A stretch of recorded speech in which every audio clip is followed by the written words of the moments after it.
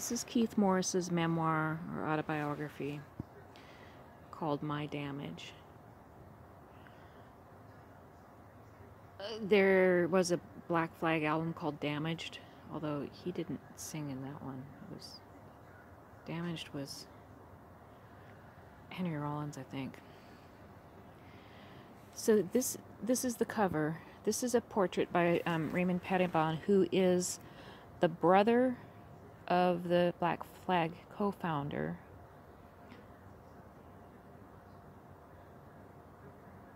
And I think that this image is intended to look like a bear. So I understand that the bears are like the assassination teams. But not just assassination. I think that they do mind control stuff. And I showed how it looks similar to a still from the Ice Cube video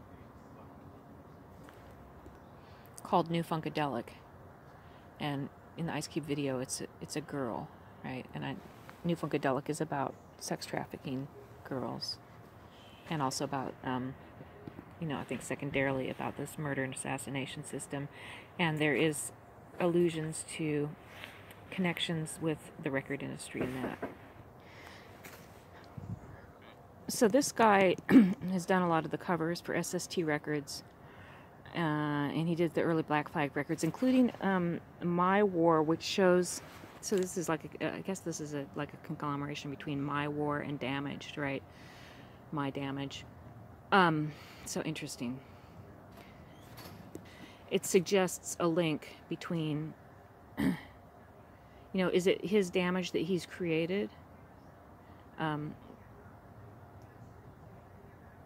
His damage, or his, the war and the damage and all of this kind of stuff. I've read this, so I have some idea of what it's about. But the My War album cover shows, I never really looked at it very closely before. Like, I just didn't get it. It looked like, I was like, this is like an ugly, I never liked it, I'll be honest. I didn't think it was an attractive cover. But I didn't even never look at it. And I just finally looked at it. I was like, what is this even showing? It's showing a person with like a mitten puppet. That's a Hitler puppet. And the person's hand is holding a knife. So the person is holding a knife, but their hand is dressed in this Hitler puppet. And so it's this idea of somebody's hand basically using someone else's body with a knife to stab someone, which is exactly what I've been saying has happened to my daughter's uncle. This is exactly what happened to him. He was stabbed by somebody who was allegedly racist. I think it might have even been prosecuted as a hate crime. And this guy's family is saying that he wasn't racist in the way that they're portraying, but yet apparently he said racist things before he committed this crime. And he was also freaking out because he was scared of the natives.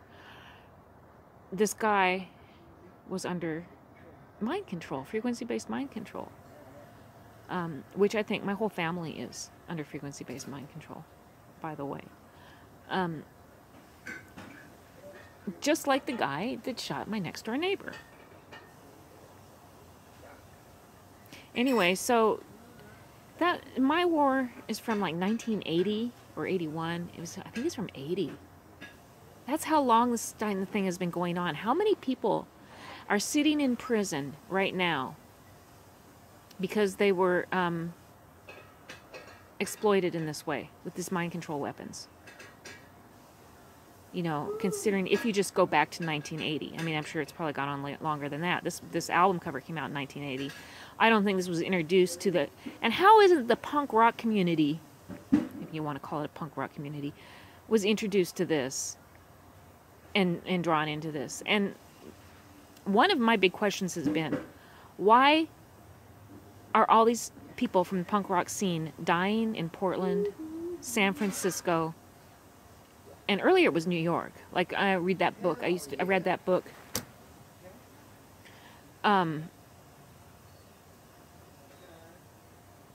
Please Kill Me.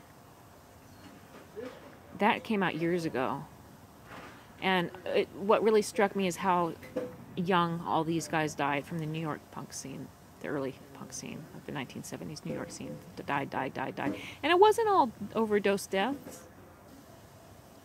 And the overdose deaths that they did happen, and some of those were obviously assassinations, like Johnny Thunder's death. There's a lot of cancers and things like that too, and that's exactly what's happening to the punks from Portland, and that's exactly what's been happening to the punks from San Francisco. A lot of them. I've been looking a little bit at LA. I don't think that's happening with LA punks. Now, I look at everybody who ever played with Black Flag. I think they're all still alive. That's very unusual for what I've seen, like a Portland band. So that's weird. Other things, so Pettibon has this, I don't really know how anybody's names are pronounced, but he has this style. I guess this is, it looks like it's done with, I don't know what this is, it looks like it's done with paint, and I only see 3 colors here. I see red, blue, and black. A close up on that, that's what it looks like, right? So it's kind of like a sketchy kind of style. Lots of lines in it and stuff. And you see on his face these lines, like these, almost looks like bear claw marks on his cheeks. So he looks like a bear, but he's also got a bear claw mark, suggesting, okay, the kind of thing that I'm starting to see, which is that this mind control system is a chain.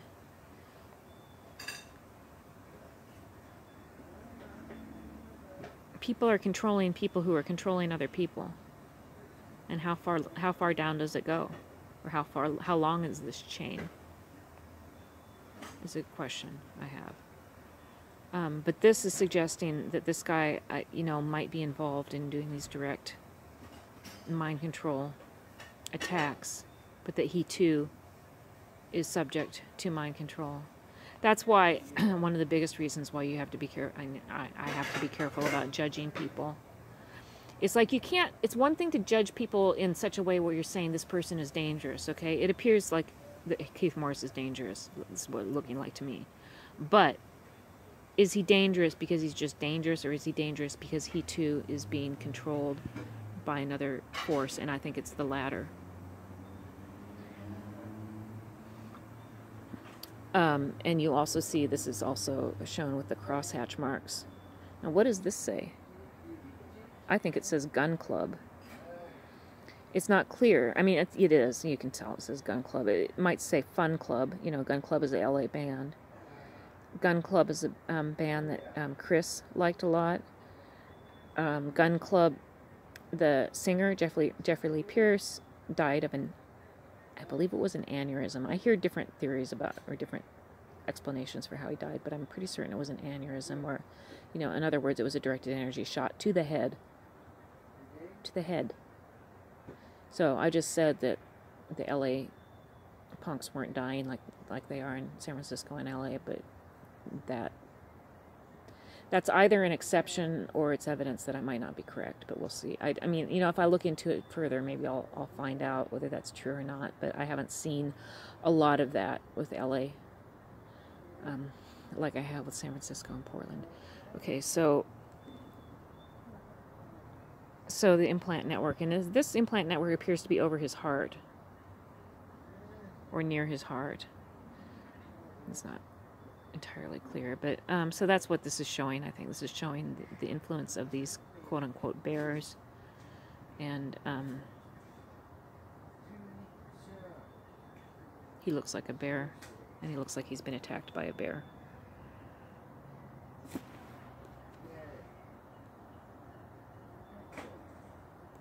Also, maybe worth noting, the red emphasis is on his hands and his face, and you even see some of these crosshatches in the back of his tongue.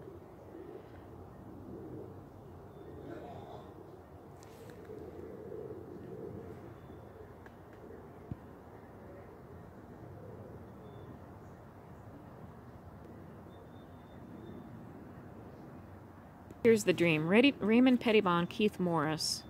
I just wrote that down so I would remember who was in the dream. Okay, Chris gets me a painting kit from Pettibon. There are 3 brushes, which also seem to be the bodies of animals. Yet Pettibon often colors his art with ink. Keith Morris uses these colored pens to paint an animal hide, like the white deerskin I used to make Brook's dress. So this is her ceremonial dress.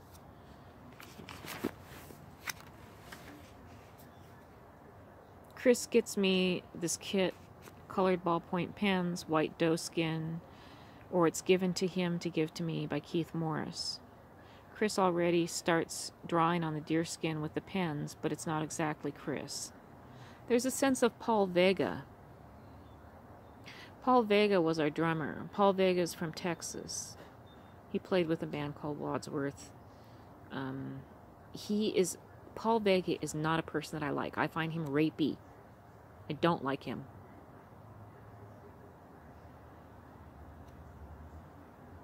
Does he have something to do with my daughter? That would be one of the most disgusting things I could imagine. Next to Russ Fritz, okay? There's some of the most creepiest people I've met in my life is coming into here. What the heck? So it's like I use the same piece and experiment with this technique. Morris, who now also seems like he may also be someone else, shows me the technique and how he does it, in which he uses a type of pressure, etc., that you don't see lines from the ballpoint pen. So somehow this is significant, that, you know, when you look at Pettibon's work, you usually see lines.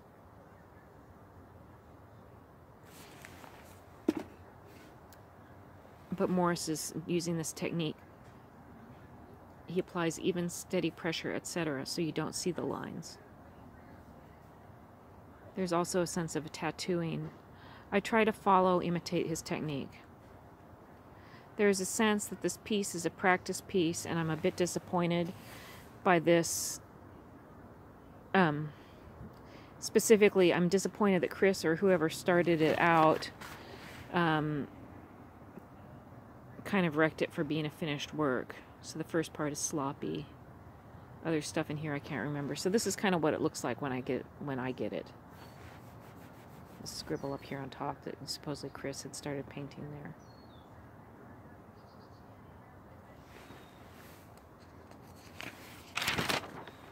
At the end of the stream, that's the thing with the Powerpuff Girls. So I'm going to go back and look at that again. So at the end of the stream is the Powerpuff Girls. Blossom says, I'm something.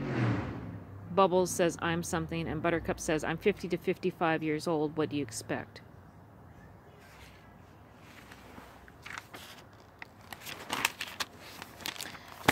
Michelle DiCostanzo, by the way, is the one who introduced all this stuff to me. Black Flag, Circle Jerks, Dead Kennedys, all of those bands. She had their records. She had a bunch of Slash. She probably had some SST records too. She had a bunch of Slash, label called Slash, a bunch of their records. Which didn't Jeffrey Lee Pierce from Gun Club have something to do with Slash also? Maybe, or maybe he just put out records on Slash. And he was, I guess, the head of the Deborah Harry fan club or something like that. So that's a possible New York connection.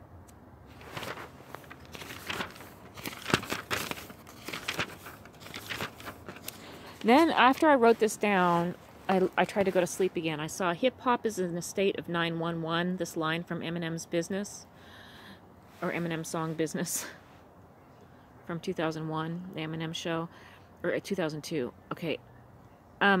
More dreams. Ending image is Keith Morris covering the face of a corpse with a fabric with this pattern. It seems like maybe it was a blue colored fabric.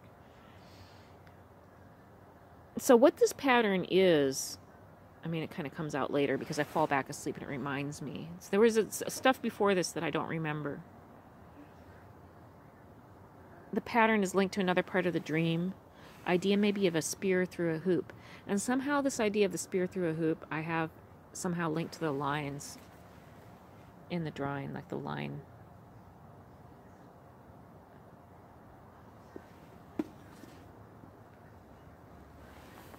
And then shoes with this pattern on the soles. So it's like a footprint. So the idea is, you know, Keith Morris covering up the face of this corpse, that he's wearing these shoes. And that the reason why the prints look like this is because the shoes were, he was walking through dirt or dust, and so it's like a kind of displaced, and then, you know, when I draw it, of course, it looks like moons. Or like double rings or something like that. Idea of dirt is in here. The other thing that this possibly links to is me at a Mudhoney show. You know, out in the mosh pit at a Mudhoney show, and then my pants afterwards. You know, I was laughing about my pants because they were all covered with mud because it was muddy out. And I had dropped my camera on the floor at some point, and I was crawling around on the floor trying to pick it up, and I had a big boot print on the front of my jeans, like people were walking on top of me. It's possible, you know. Oh yeah, there's something else about this show that's actually, we'll come back to that. It must be a link to that. Okay, so I saw a flash. Colors, like the idea of records, CDs, colored dots, colored records, CDs linked to the pattern on the boot sole. Song, Mother. Mother, will they put me in the firing line? And as I'm writing this, I'm feeling energy shots around my heart. So here's the thing about the show, other than the fact that I was in the mosh pit all night and I had boot marks all over my jeans. Okay, it's linked to this I Kissed a Girl and I Liked It, and this thing about the cherry chapstick. The I Kissed a Girl song, I think, came out in 2008. This Mudhoney show that I was talking about, I think I was there with Sarah Sorensen. I believe that was 2006.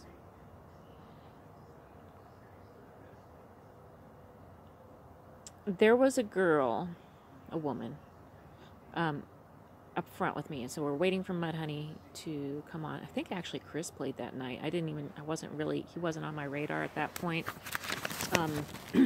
much. I mean, I had heard of him, but I don't think I really watched his set. So Sarah and I were drinking a lot at first, right? Probably when Chris was on stage.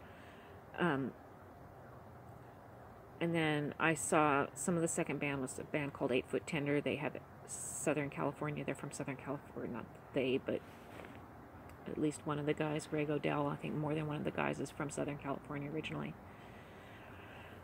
And then, but has been in Portland for a very long time. And then Mudhoney played. While we were up there waiting for Mudhoney to come on stage, I was right up front with this girl named Linda Kay, a woman. We're both in our 30s at this point, right? We're in our 30s. So her name's Linda Kay. She was from that old Satyricon scene. She said she had met her husband at Satyricon. They had been married since 1990. He was singing in a band called Disciples of Rock and Roll. I don't know if that was his band at the time, but that's one of the bands that he was in the 2000s. I forget his name right now. But anyway, so she was there with me and him. I mean, she was there with him, and then we were both up next to the stage waiting for Mudhoney to come on. She asked me to kiss her. Okay, I'm drunk by this point. I'm already drunk. I don't know why she asked me to kiss her. It was like she dared me to kiss her. Okay, it was kind of like that. She dared me to kiss her. I don't know why. I mean, she must have said something to me that made it make sense. And I was like, I don't care, I'll kiss you. And I kissed her. And then she asked me to kiss her again. She said, with tongue this time. So that was weird. I mean, but I was drunk and I didn't care. I mean, big deal. We were at a rock show, and, you know, big deal. I think later on, I feel like I gave her something like a flower. Maybe somebody gave me a flower and I gave it to her. And then I felt bad. I didn't feel bad about the kissing her because it was like a dare and it was like a silly thing. I did kind of feel bad about giving her the flower, and I actually kind of apologized to her. I said, I hope, this isn't a problem that I gave you a flower, because she's married and all this. I didn't mean anything by it. I didn't expect to be in a relationship with her. I didn't expect to do anything other else with her at all. Um, and nothing else happened. But I wonder if she had been paid to do that.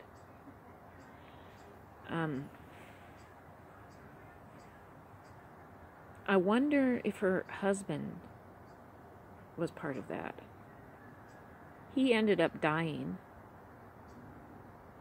a few years ago, falling off of, they were looking for mushrooms, like chanterelles or something, and he ended up falling off a cliff and dying. Maybe about somewhere between 3 and 5 years ago. They had been divorced by this point. They got divorced maybe about 10 years ago.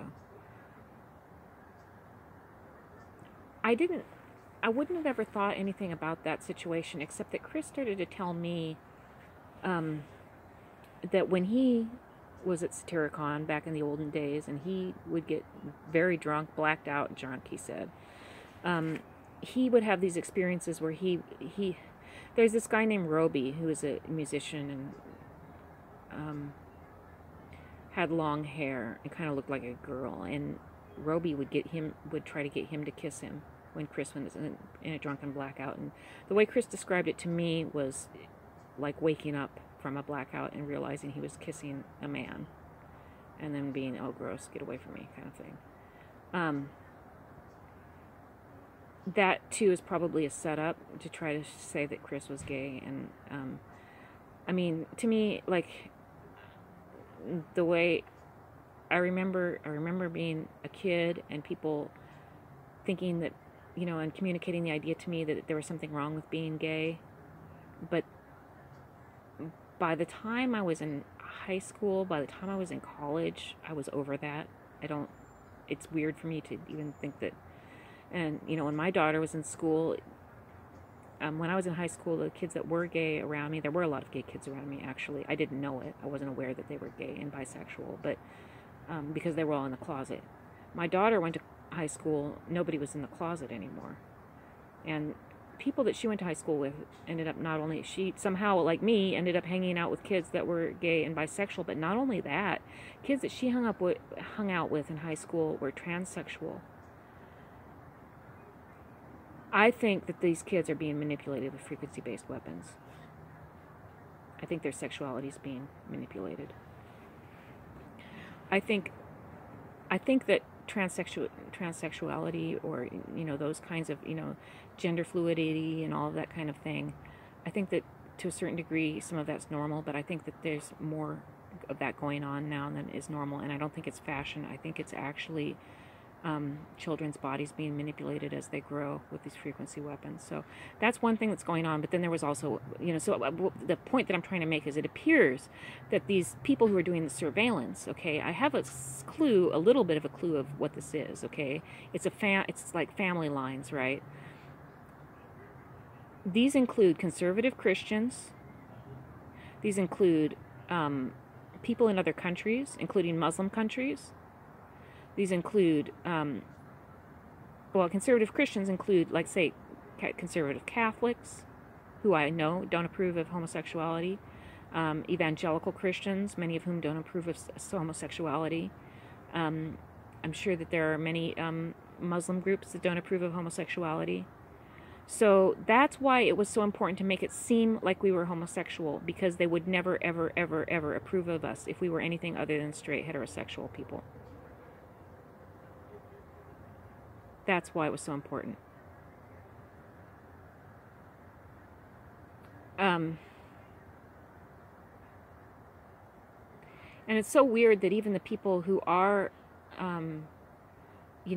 non-binary, non-straight, are involved in setting this stuff up, or this surveillance. And there was this woman in the punk scene in Humboldt County named Sherry. Apparently she's been a big architect in this. She's transsexual. She was the first transsexual person I ever had known. Strange, really strange. But I think that's what. And so cherry chapstick suggests that Betty Thompson. I imagine. I don't know what Mormons think about homosexuality. They probably don't like it either. But that suggests that Betty Thompson was part of this.